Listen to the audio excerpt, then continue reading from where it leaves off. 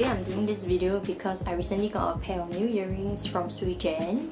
In case you haven't heard what Suijen is a newly startup earring company in Singapore which aims to provide like really affordable pricing earrings and really beautiful pieces for us.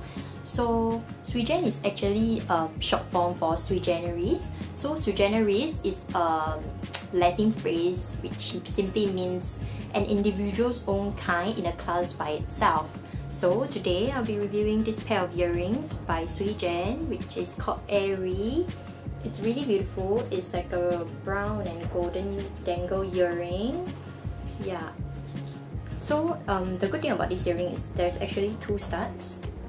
The rubbery one and also the metal one. It's very important because like some people prefer to wear the rubbery stud and some people prefer to wear the dangling stud. Yep, so I'm gonna try the earring. As you can see, I have a pimpy on my face, but today that's not the point of it. So just look at my earring. It's really beautiful, and when you shake your head, it dangles. It's really annoying when you get earrings where it doesn't dangle when it's called a dangling earring. So I really love dangling earring that actually dangles, okay? So yeah, you can see it actually matches very well with my necklace and also my top.